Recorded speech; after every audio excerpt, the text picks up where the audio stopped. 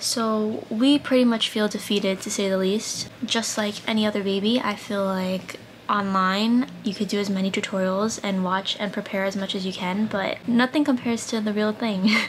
I thought I was so prepared, but I'm not. Yeah, I mean, we're not complaining.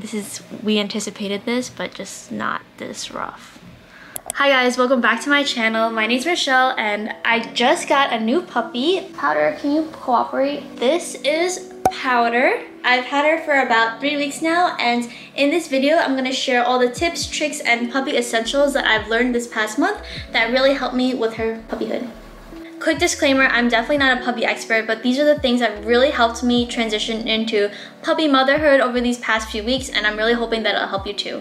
The first thing you need to get is a house line. It should be relatively short, really thin, and lightweight. This one's made of nylon. You want your house line to be on your puppy at all times when they're outside of their crate. It's really useful in helping get a hold of them, especially when they're so slippery and trying to run away from you. It will keep them out of trouble and keep them out of places where they shouldn't be. The second thing that I can't recommend enough is a snuggle puppy. When my friend gave this to me, I really didn't believe it would work, but this thing works wonders. So basically it opens up here, there's a little Velcro, and it comes with a heartbeat, so it will mimic your puppy's litter mates. And then you can also add a heat pack to really give them that complete experience of having someone from home with them to help them sleep comfortably and help them transition to their new environment.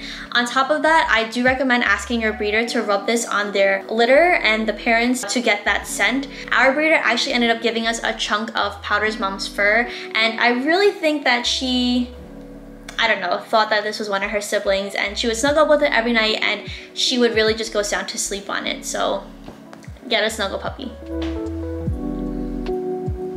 In addition to the snuggle puppy, you need to try this Spotify playlist. Let me tell you, in combination with the snuggle puppy, she could not stay awake. Whether it be the morning, middle of the night, the afternoon, in the middle of play, if you need a nap, just put this playlist on.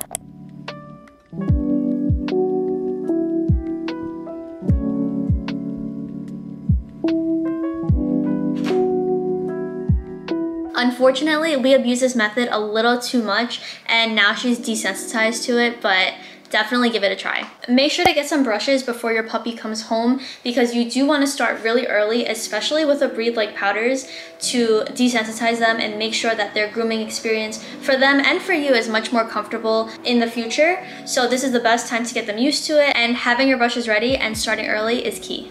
You also want to pick up a treat bag. You can get these off of Amazon. You always want to have treats on your body, readily accessible, so that when your puppy does something favorable and you want to positively reinforce that behavior, you have it ready. You don't have to run around the house and go grab some treats. You have it so they automatically associate that this is the behavior that you want. This antler, I don't know what company it is, but the breeder gave this to me, and this will keep her busy for hours. So I highly recommend giving something like this to your puppy. It'll really help them with their teething and they enjoy it, and it'll free up your time to do things around the house or whatever you need to get done. I think the first night with Powder was probably the worst night, because she was waking up every 20 minutes, she was crying, she was fussing, and I mean, who can blame her? She was uncomfortable, she didn't really know us, she just left all her siblings. So what we did was we put her crate right next to our bed, and whenever we would hear her fuss and whine, we would just put our hand on the crate, and 90% of the time she would go back to sleep. If she continued to cry and bark, then we knew that she had to go potty, and we'd take her out right away. So we're just gonna take her out to potty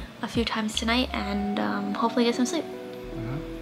When you take her potty in the middle of the night, make sure you just grab them, carry them outside, and make it as transactional and boring as possible. Let them do their business, bring them back in, they're back in the crate. Don't praise them, don't reward them, don't talk to them. Try not to even make eye contact with them. You don't want them to think that now you're initiating playtime, now it's time to wake up. You just want them to know that we're gonna go to the bathroom and you're gonna go straight back to sleep. This is the baby Bissell. You've probably seen it on TikTok. We use this thing on the daily. She has had an accident in probably every spot of this house, and this is perfect for spot treatments, and you can fill it with pet-friendly fluid to clean up the mess. Lastly, I do recommend getting puppy insurance. Of course, this is all personal preference, but for us, I really like having that safety net for her, because I do notice that she can get into a lot of trouble, and it's really nice to know that she'll be covered. For instance, she already bit the tail off of the snuggle puppy, and she is on constant surveillance right now. We are monitoring her poop and making sure that we don't have to take her to the emergency vet in the next few days or so. Once she's older and a little more predictable, we're probably gonna cut off the insurance and just put a little money on the side each month in case of emergencies if she needs it. If you do decide on getting insurance for your puppy, do it as soon as possible when your puppy is still perfect, I guess. Because let's say your puppy gets a UTI, you bring them to the vet, and after that you decide to get insurance. Any other instance of UTI that your puppy gets will be considered a pre-existing condition and it won't be covered for most insurances. So it's better to bring your puppy to the vet immediately, have that clean slate, and then everything will be covered.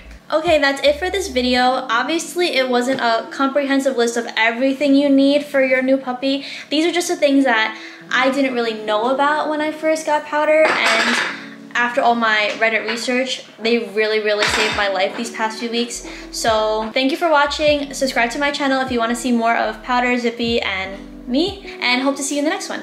Bye!